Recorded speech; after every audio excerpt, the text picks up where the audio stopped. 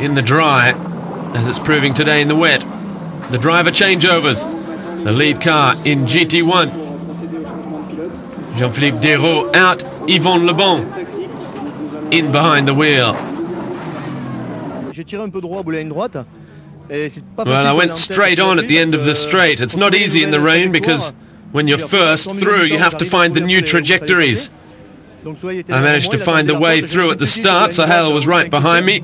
He waited for my mistake. I made one and he got through. Then he started sliding around and I was right behind him. At the first Copen bend, he went for the outside. I went inside. He came back on top of me. I headed into the dirt to try and avoid contact, but there was a touch all the same, and he headed off backwards into the gravel. We barely touched, but the car's sliding around incredibly. It wasn't my fault. That's just what happened. Then I saw he went off 2 or 3 times, so he clearly had a problem. Are you confident for the second half of the race? Well, not for the moment, but I hope Yvon will do a good job. He has the ability. If he can hold on, we might just get there. And the driver changeovers in GT3 as well. Fabien Rosier and Bruce Logeroux are amongst the last to head into the pits.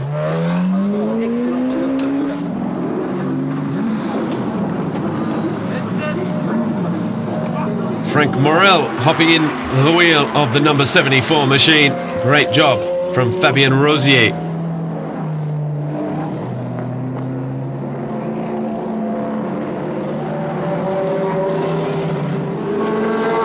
Yvon Lebon is out there now and leading the way in the GT1s.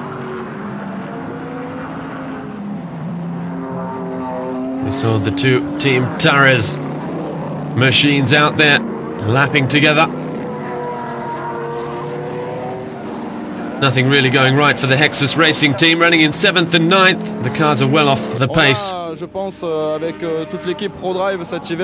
with the ProDrive team, says Clément Matou from the Hexus team, we worked really hard on the car over the winter. The GT3 class is about limiting the development of these cars. Our car is competitive on the European scene, and that's certainly our priority. We're not going to turn our heads inside out to keep working on the car.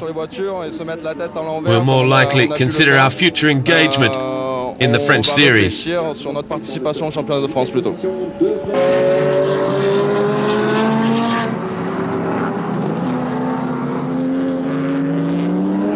the bottom line is, for the Aston Martins, they really struggle with their setup and suspensions. And that all ends up working very hard on the tyres.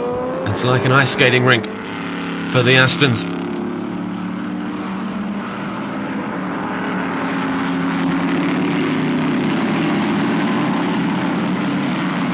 And so victory went the way of Jean-Philippe Dayraut and Yvon Lebon, bringing the car home.